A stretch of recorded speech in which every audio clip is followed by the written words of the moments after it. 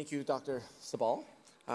Your Excellencies, Mr. Ireland, HMA delegates, ladies and gentlemen, thank you again for this opportunity to share our story at HMA in your beautiful country. I'm in a room full of healthcare giants, and it's extremely humbling. So thank you for the platform.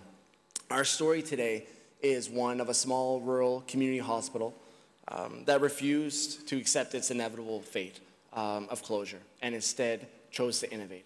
So today I'll speak on tele-rounding, an application of virtual care. It was the first in Canada model used in a small rural Canadian hospital.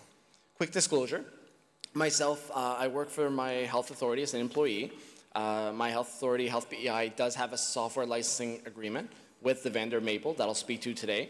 Our organization also has a research agreement in place for an academic research study around tele-rounding, and I myself have no personal, contractual, or paid affiliation with Maple, the telehealth vendor that I'll reference. My organization at a glance, and just to give you a little overview, so I'm from the eastern part of Canada in a province called Prince Edward Island. Similar, it's about 2,100 square miles geographically, about 155,000 residents, so a very small province. Health BEI is a one-island health authority governing the entire province. Organization at a glance, about 4,200 employees, 230 physicians, 6 hospitals that span. So again, to reference that, you could drive from one end of the island to the other in about 6 hours. So we have 6 hospitals scattered across and a number of community health sites.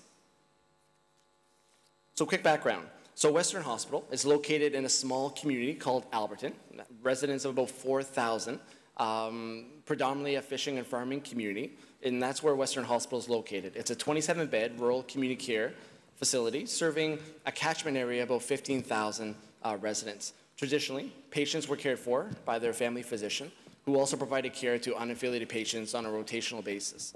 Any gaps in coverage were supplemented by either inter- or out-of-provincial locum support. So our problem, we have a regional complement of 10 physicians, and over the last 10 years, it's been chronically a challenge to fill some of the physician vacancies. A very common story right across the globe. So at this point, we had 2 to 3 physician vacancies at any given moment.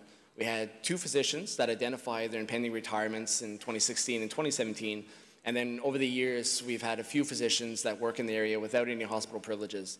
So that left us with 2 physicians that were agreeing to provide some sort of inpatient support for all 27 inpatients. So we had a transitioning complement, locum burnout, physician burnout, a lot of dissatisfaction, and we saw our impending fate as early in 2017 into 2018 that we were up against a really significant challenge. So we had an unsustainable inpatient care model, and we had to do something different. Very tight timelines to be able to do this as well. So our aim, as we look to try and solve this problem, threefold. 1, we needed to stabilize inpatient care services somehow. We've done our jurisdictional scans. It's been a challenge right across our country and outside to try and find that secret sauce.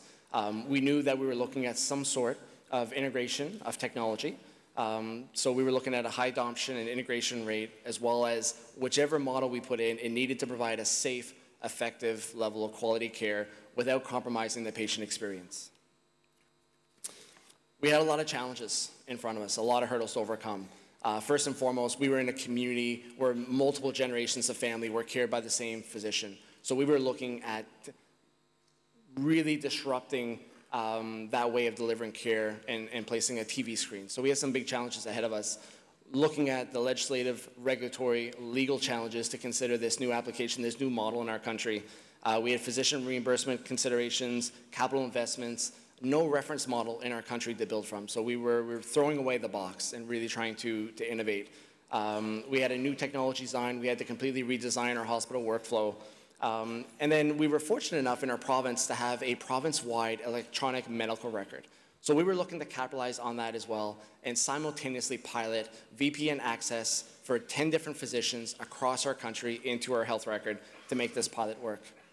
We also, unfortunately, had to do this amongst a significant nursing crisis in the middle of summer, and we had less than 90 days to do it. Because on day 91, there were no physicians left that would agree to provide care in our hospital. So enablers for our success. Our province became really good at innovating by crisis. So consequence by failure really served as a driving force. Our government had a strong commitment to all its facilities and its hospitals, but we're tired of dealing with the problem and wanted a solution first and foremost. So we had a tremendous amount of government support to look at a creative option to do this. We also had a number of physician champions that evolved, from our local physicians working in our emergency departments that would have to be our hands on the ground to support any acute needs, to eventually some local physicians that once this model was up and running, put their hand up and said, I'll give it a try, and then gave their endorsement. Transparent communication with all our stakeholders, with our regulatory partners, with our medical societies, with our community groups, was something that we've prided ourselves in doing quite well, and it was a big proponent as looking in terms of how we shift delivery care to ensure that not only did the communities and organizations understand what our challenges were, but to give an opportunity to partner in the solution.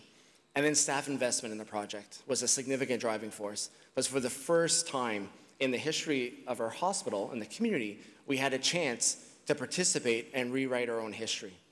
That was exceptionally inspiring for our staff to come together in such a short period of time for the heavy lifting that was required.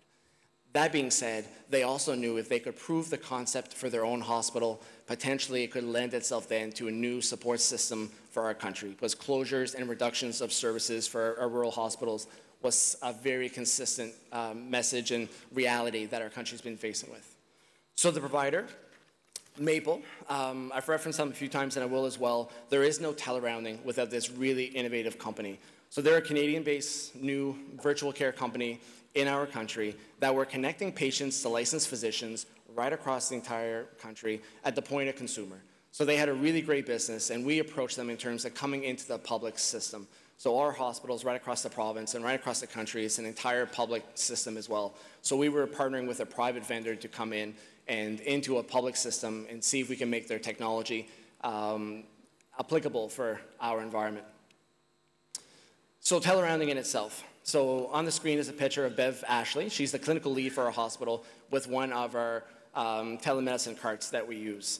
So essentially in this case, tele-rounding, we're using a telemedicine platform to facilitate inpatient care coverage, leveraging physician capacity outside of our province, across the country. That's really the basis of what we were hoping to do and we're able to achieve. We had functionality to be able to upload our files, utilizing peripheral Bluetooth devices like stethoscopes, in terms of where we want to continue to evolve how we deliver care. And again, we had a great opportunity to utilize our electronic medical record and then connect these physicians into our environment so that they can see the patient's chart and they're charting digitally, running our care plans, being able to manage our orders, and keep the patient's chart up to date. So a quick update in terms of how the process works. So essentially, we went live on August 7th, 2018. We've been running for about 14 months. 7:30 in the morning is when shift change, is there 12-hour shifts for registered nurses. They would facilitate bedside rounding. At that time, at 9 a.m., like clockwork, our tele-rounding physician could be located anywhere across Canada, would VPN into electronic medical record. We would predefine which patients they would need to see that day. They would be able to familiarize themselves with the patient's chart. 15 minutes later, we would do a team huddle between the physician and our staff in a huddle room that we would have already predefined. They would take 15 minutes, make sure that they have the plan for the morning, and then at 9:30, the process would begin. So our clinical lead or team lead nurse would wheel the telemedicine cart into the first patient room. They would set it up at the bedside. They would initiate the consult. The physician would come up on the screen, and it was just like any other interaction with our physicians. And that's what our patients told us, and that's what we saw. It was quite incredible. So the interaction would take place. Our physicians would be able to update our progress notes and information in an electronic medical record. They would do their orders, consults, referrals, prescriptions. It was all done remotely. The hospital platform itself that Maple had designed for this, which again, the process had to come together very quickly. 7 days before go live was the first time we saw a screenshot of what the actual platform would look like. This was a complete new build to meet our privacy requirements. So 3 days before go live is when we did training with our staff, that we saw the application of how this new technology would actually be used in the hospital itself. So it's terrific that we have our own EMR. The platform itself has its own built-in EMR if you wouldn't have one as well.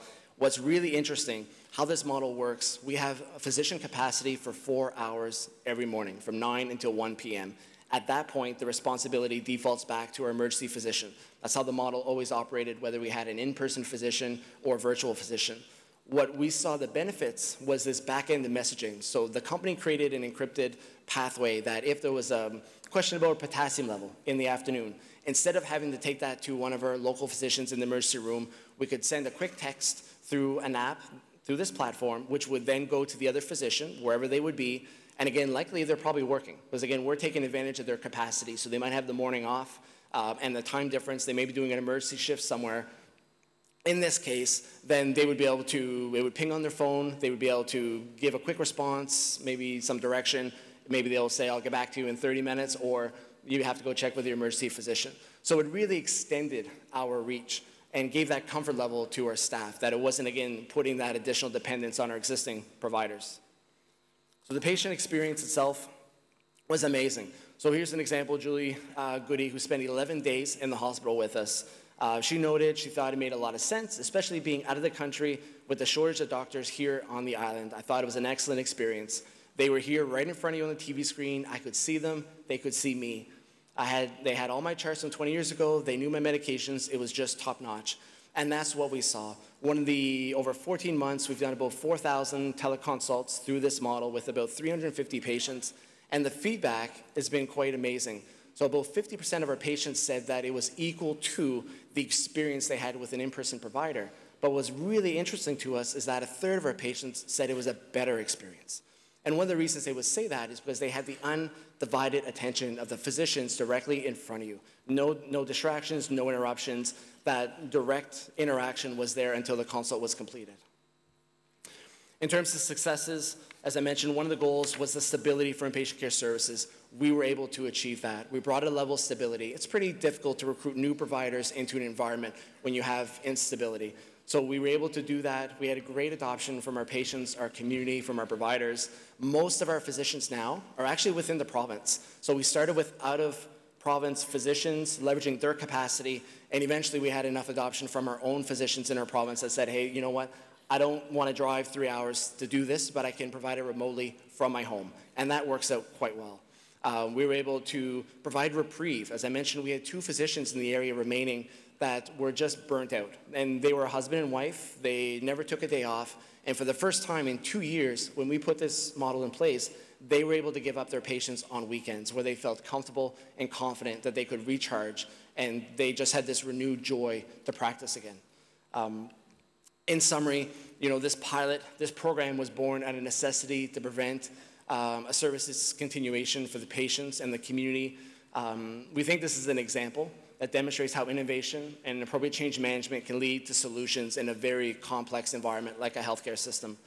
And then our early indications using tele-rounding have been quite positive, and certainly the potential to scale up across the country to service other remote and medically underserviced communities, we believe is a low-hanging fruit in Canada and outside of our country as well. Thank you.